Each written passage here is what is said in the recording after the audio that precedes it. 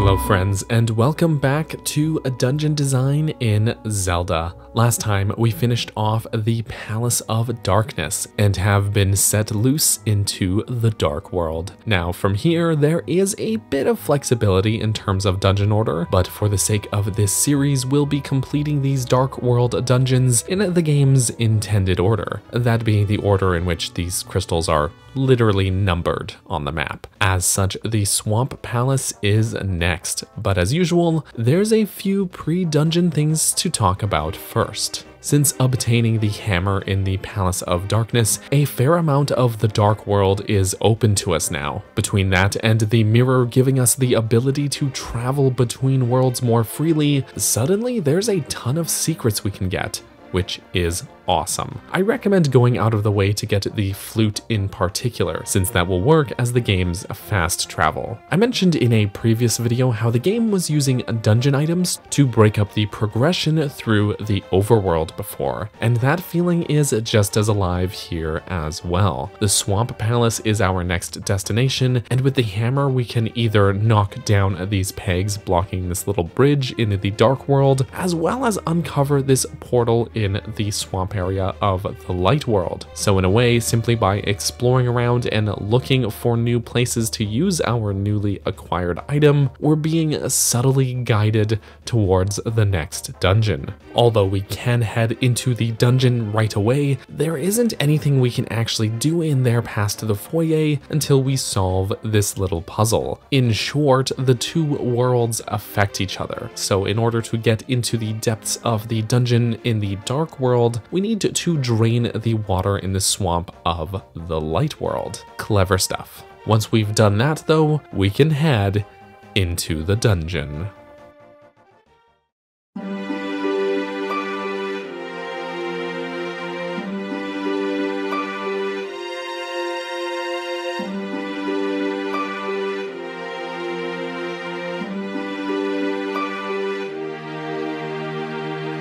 Welcome to the Swamp Palace, a particularly noteworthy dungeon as it plays with a lot of notorious Zelda concepts. In many ways, this dungeon feels like a 2D equivalent or proto-version of the water temple that would take shape in Ocarina of Time. Not just because it has a strong water theme though. Many of the puzzles and traversal mechanics revolve around changing the water level in the dungeon, and of course, the dungeon item is the hookshot. The first ever hookshot in this series, in fact. God, I love this thing. What justification do I need? It's the hookshot. Now, I'm sure there are people who heard me say changing water levels and were immediately turned off of this dungeon, but let me assure you that the Swamp Palace is not nearly as confusing as many of this series' more notorious water-themed dungeons. In fact, I think the way the progression is structured in this dungeon is incredibly intuitive. The Swamp Palace features a large, memorable central room that the rest of the dungeon branches off of, meaning you always have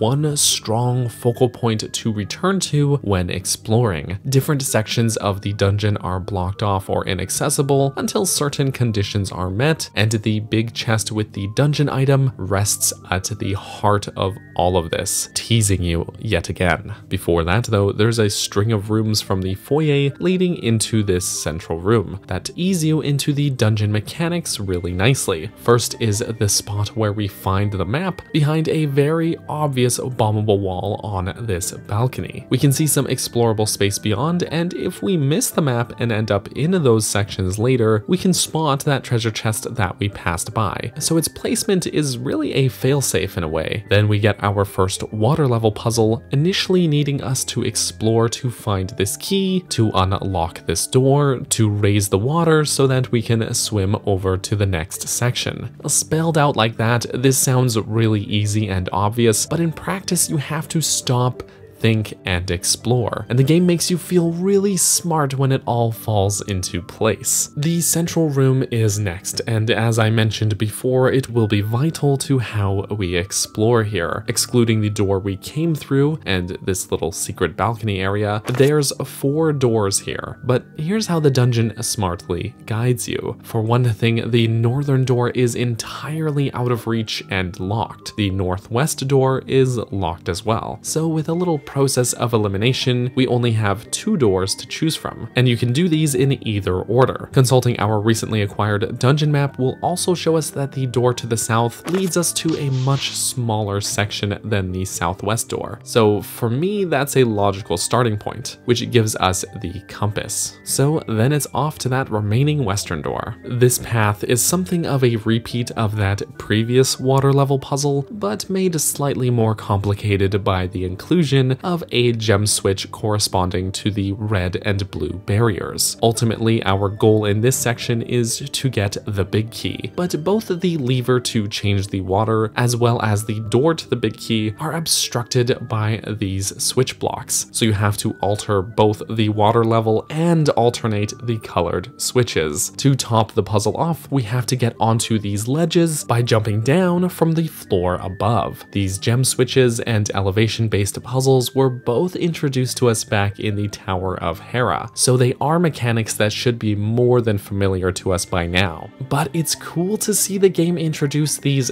3 separate mechanics and then combine them into one puzzle like this. Again, even if it's rather intuitive to figure out, the game does such a good job of making you feel so smart when you do. As I mentioned before, the payoff here is the big key. And here's another strength of the dungeon: anticipation. See, we've been weaving in and out of the central room while exploring the dungeon, which means that we keep passing by this big treasure chest. It's been sitting there, within reach, but unopenable, again teasing us. So after completing a complicated puzzle and getting the big key, I get a real sense of giddiness at the prospect of finally being able to open that chest up. You're made to backtrack through this section with some shortcuts, of course, and the whole time that I'm doing so, I'm just filled with excitement about being able to get that dungeon item. And again, why wouldn't I be? It's the freaking hook shot. With the item in hand, we can now reach that northern door, but it is locked, so we have to find the key first, which is hidden under this skull on this ledge. I love that this room makes you use the hook shot to get that hidden key and then reach the door. There's only 3 ledges here that are newly opened up to us at this moment, but when I'm playing the game, it feels like this room was designed to be a little hookshot playground to get us acquainted with our new item, and I love that. It's just fun to use this thing. The final section of the dungeon is the path towards the boss fight. Most of this game's dungeons so far have relegated this section into a linear combat gauntlet, ramping up the tension before the boss. Here, however, the puzzle-centric navigational challenge doesn't go away. It's not that the path isn't linear per se, but there are still branching paths and multiple routes into certain rooms, meaning you have to carefully consider which path to take to actually make progress. You may take a wrong staircase and be unable to move forward, meaning you have to backtrack, figure out how to change the water level, and then move forward from there. It's clever stuff. I also kind of enjoy that this part of the path is hidden behind this waterfall. Stuff behind waterfalls is always a fun concept, but it's not too obscure since you can head into this adjacent room and see that there is a hidden path connecting to the next room over. You just have to figure out how to get there. Regardless, I love how twisting and winding these narrow corridors are. Some of these rooms feel quite claustrophobic, but there's so many little goodies and secrets to uncover, which makes it genuinely rewarding to explore through here. Once we've successfully navigated these damp, dank corridors, we can finally confront the dungeon boss.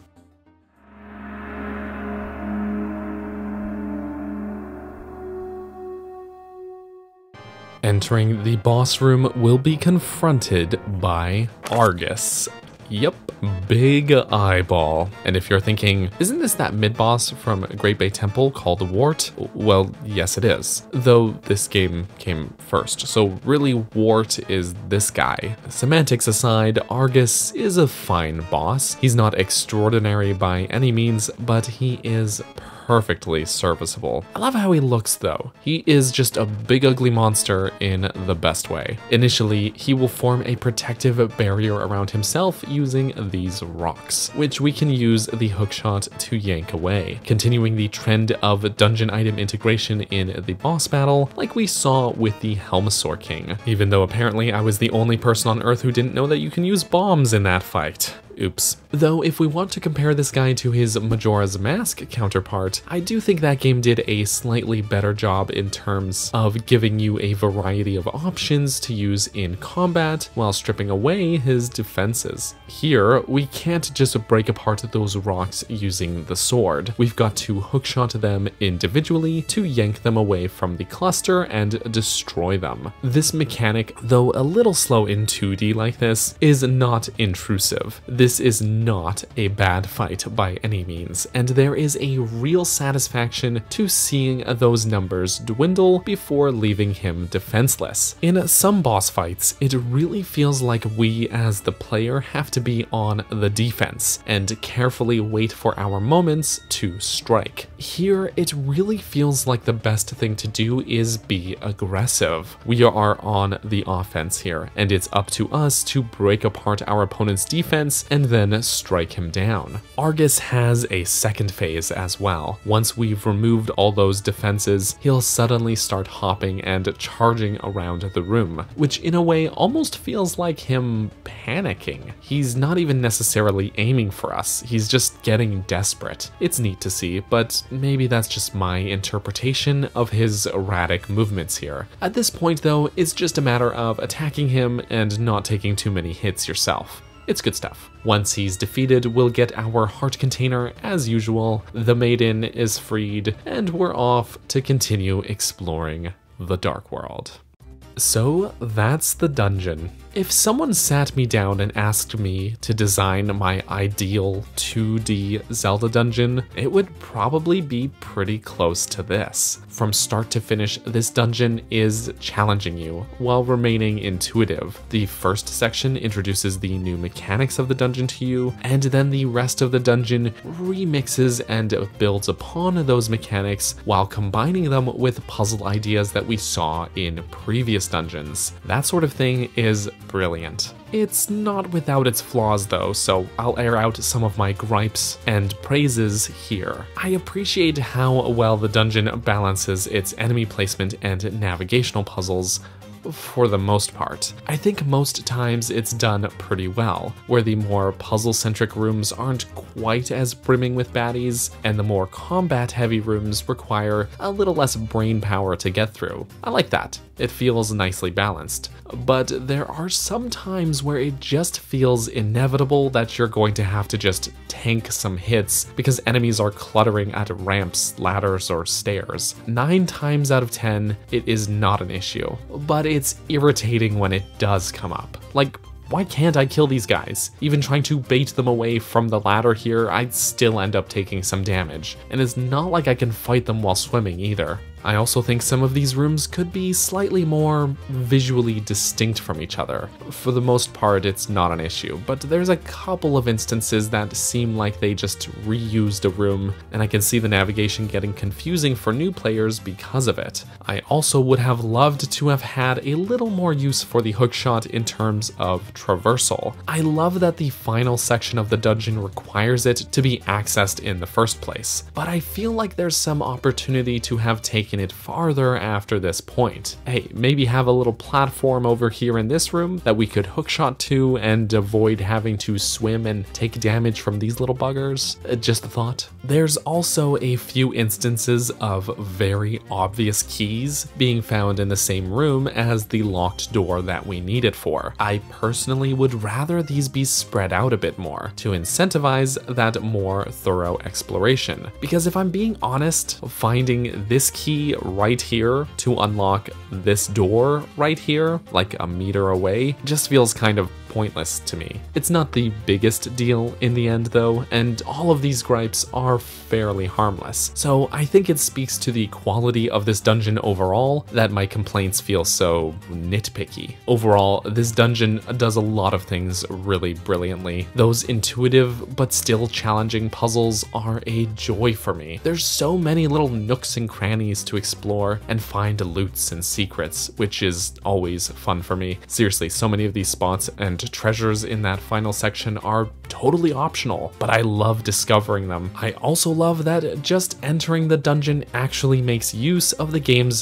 dual world system, and that feeling of anticipation and satisfaction with elements such as the dungeon item are implemented in an extremely effective way. The fact that I've played this game so many times and still get giddy when I find that big key and can go get the hookshot is pretty impressive. I love that this room feels like a little hookshot playground, getting us acquainted with our new item. And the fact that the boss fight puts it to use so well is a lovely bonus. While later games would take many of these concepts and run with them in even better ways, it's awesome to see these mechanics not just have their roots here, but also be so well designed on their first go. If you couldn't tell, I like this dungeon a lot.